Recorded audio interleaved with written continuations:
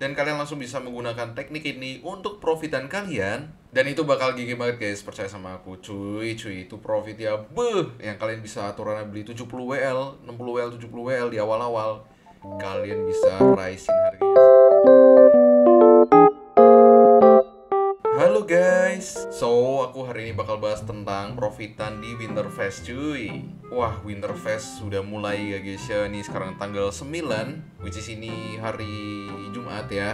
Ya, ini udah mau mulai atau udah mulai, kayaknya udah mulai sih guys ya. Jadi kita langsung aja bahas dibanding nanti kalian kelamaan menunggunya. Dan kalian langsung bisa menggunakan teknik ini untuk profitan kalian. Jadi langsung aja kita bahas, langsung aja kita gaskan cuy. Nah, item yang pertama guys, itu kalian bisa profit dari Trawlerman cuy. Trawlerman tuh suatu item dimana kalian bisa ya beli sekarang gitu kan. Terus kalian bisa jual nantinya mungkin setelah harvest bentar ya, mungkin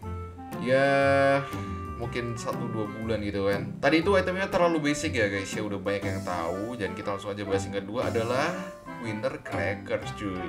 Oh ya guys, gue mau kasih tahu ini item ketiga ini sangat GG guys. Ya kalian udah pasti tahu juga sebenarnya, cuman ini aku saranin kalian tekanin di item ketiga ini guys ya. Karena ini easy sell banget guys, dan itu kayak terlalu GG sebenarnya item ini guys. Ya, item yang ketiga adalah Wolf Whistle cuy. Ya pasti kalian udah tahu kan kegunaannya Wolf Whistle cuy. Ya jadi kalian pasti udah tahu kan profitan dari Wolf Whistle kan lumayan GG. Ya, jadi nextnya bakal kita bahas adalah yang kelima adalah Weather Machine. Ya, Weather Machine yang pastinya adalah Snowy dan Night Snowy. Ya, Snowy Night dan Snowy gitu ya. Itu setelah Winterfest guys, itu pasti mahal banget. Ya bukan mahal banget sih, cuman ya seenggaknya rise gitu loh. Ya kalian bisa timbun aja itemnya ya kan. Dan itu bakal GG banget guys, percaya sama aku guys ya. Cuman ya kalau bisa jangan di sini doang profitnya, jangan di Weather doang. Gue lebih rekomenin yang tadi guys, yang Wolf Whistle dan juga Winter Crackers tuh lumayan guys. Dan yang paling GG cuy, gue mau kasih tahu aja langsung ke kalian, yaitu Winterfest kalender ya guys ya. Kenapa kok GG bang? Kenapa kok GG sih Phan? Karena gini guys, itu limited stock ya. Jadi kalian bisa beli pakai gems di store. Habis itu kalau udah limited stock, udah habis gitu kan. Kalau udah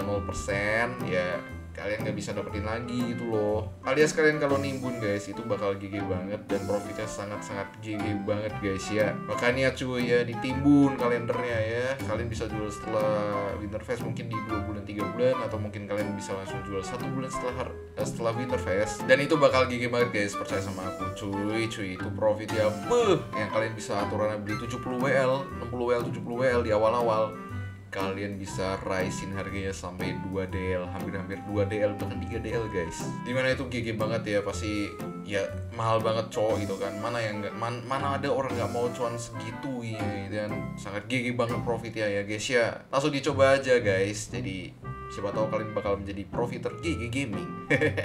Dan jangan lupa guys, yang paling penting juga, ini juga salah satu yang paling penting, yaitu bait cuy. Kenapa? Karena bait ini digunakan untuk mendapatkan item-item yang banyak ya, item-item GG di Winterfest. Jadi kalau kalian mancing, kalian bisa dapetin item-item yang GG. Contohnya kayak candy cane bait dan lain-lain sebagainya cuy. Nah itu bakal GG banget guys. Jadi kalian simpen aja bait sebanyak mungkin sebelum winter, dan kalian bisa jual pas Winterfest. Pasti naik banget cuy. Makanya ya ditimbun ya di next Winterfest ya. Jangan lupa timbun 100.000 stream lure ya kan.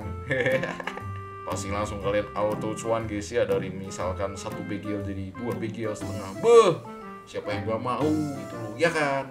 Nextnya adalah ya, ini sebenarnya gak terlalu GG sih, cuman kalian bisa cek aja, yaitu Winterfest Block ya guys ya. Ya kurang menarik sih, jadi kita langsung skip aja ya. Cuman kalau kalian pengen coba itu kan ya, kalian cari-cari juga gitu ya. Siapa tahu kalian bisa cuan lumayan besar, cuman setauku dikit cuannya sih dari situ guys. Dan nextnya ada Winter Gift ya. Winter Gift ya pastinya akan lebih mahal setelah Winterfest, cuman saranku ya jangan nimbun Winter Gift ya, kurang karena profitnya kecil. Untuk kalian modal yang belum ada 1 DL ya, kalian nimbun Winter Gift boleh lah ya. Jadi buat kalian yang modalnya dikit ya coba aja, cuman aku saranin buat yang modal besar jangan nimbun Winter Gift. Oke guys, nextnya adalah gems.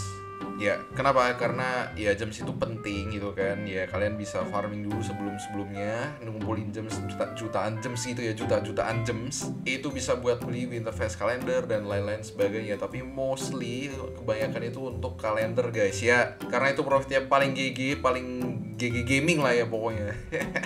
Nextnya kita bakal bahas yaitu ice seed atau block cuy. Gue nggak tahu ya sebenarnya kayak gunanya ice seed atau block itu buat apa di Winterfest. Tapi pasti rice guys ya. Dan kalian bisa aja cek gitu kan kegunaannya ice seed atau ice block itu apa. Dan ya bisa kalian cek di Growtopia sih kayaknya ya. Growtopian atau apapun itulah ya. Jadi next item yang bakal aku bahas ini lumayan GG sih profitnya, bukan lumayan GG sih, udah GG banget guys, yaitu snowball cuy. Pasti kalian sering lihat itu kan di vending machine. Oh, kok ada yang jual snowball, ada yang nimbun snowball dan lain-lain sebagainya. Kok makin lama snowball makin mahal ya, digunain buat nge-scam lah, digunain buat nge-troll lah, digunain buat apa-apalah. Makanya snowball tuh GG guys, kalian coba bikin aja snowball. Dan itu aku saranin bikin pas Winterfest, karena itu cuma bisa dibikin pas Winterfest event aja guys. Untuk resepnya ya kalian bisa cari sendiri di Google ya, jangan manja ya guys ya. Oke, dan itu aku saranin banget guys ya buat yang modal dikit, gas aja. Itu bisa buat kalian jual di 1-2 bulan, mungkin 3 bulan lah, bisa dibilang 3 bulan aja biar aman. 3 bulan setelah Winterfest itu bakal mulai naik banget guys ya harganya. Oke, next itemnya adalah candy cane item guys, kayak misalkan candy cane bait, candy cane block, platform dan lain-lain sebagainya cuy. Biasanya itu didapatkan ketika kalian berhasil kayak fishing gitu pakai bait. Makanya tadi ku bilang bait itu makin lama makin mahal di Winterfest cuy, makanya kalian ribut bait gitu kan. Nah itu kegunaan bait juga related dengan bait yang tadi. Kalian bisa dapetin item-item yang bernama candy cane itu ya. Dan for your information guys, FYI itu candy cane bait itu mahal cuy. Makanya kalian fishing aja ya, kalau gabut fishing, jangan nge-scam ya, jangan ilegal ya, fishing aja. Oke, nextnya ada yang namanya tree decoration ya. Tree decoration ini kalian bisa dapetin itu kan dari pohon kayaknya atau dari mana ya, gue juga sebenarnya nggak terlalu paham, cuman gue dapat listnya dari temen gue, katanya juga ya ini coba diprofitin aja kayak ini salah satu caranya kalian profiter gitu loh. Oke, ya sebenarnya kalau nggak salah tree decoration itu bisa bikin dapetin item-item gitu, kalian tinggal taruh aja di Winterfest tree atau apa kayak pohon Natalnya lah gitu lah ya. Jadi habis kalian collect, kalian dapetin item-item Winterfest related gitu, kayak related ke Winterfest gitu cuy kalau nggak salah ya. Dan correct me if I'm wrong. Oke guys ya. Dan yang terakhir adalah giving tree, alias ya kalian bisa cek aja tree pohon Natal itu kalian bisa dapetin kado, dan kalian kalau pencet kadonya kalian bisa dapetin item-item random cuy. Tapi nggak mungkin kalian dapetin bagel tuh, nggak mungkin ya guys ya. Jadi jangan ngimpi ya, lu banting lu ya. Jadi ya gitu aja sih guys ya untuk item-itemnya. Ya kalian kalau misalkan mau tanya aja di komen, aku bisa jawab kok, santai aja, aku pasti jawab guys. Jadi jangan ragu buat tanya-tanya ya. Oke, jangan ragu. Makanya ya tolong ya komen yang banyak, kita saling sharing aja gitu kan, jadi tambah ilmu juga. Kalau bingung kenapa, tanya aja, jangan menjadi orang yang pemalu gaming guys ya. Oke guys, kayaknya sekian aja video tutor profit dari Winterfest ini ya guys ya. Dan aku bakal post juga item-item yang bisa kalian investkan dari sini, item-item yang kalian bisa invest dari Winterfest event gitu ya guys ya. Jadi kalian tungguin aja di next video ya. Oke, so Phan Alden is signing out. Gue mau cabut dulu cuy, mau ngerjain tugas dulu nih, udah mau PAS ya cuy. So bye bye guys ya, see you on the next video cuy, bye bye.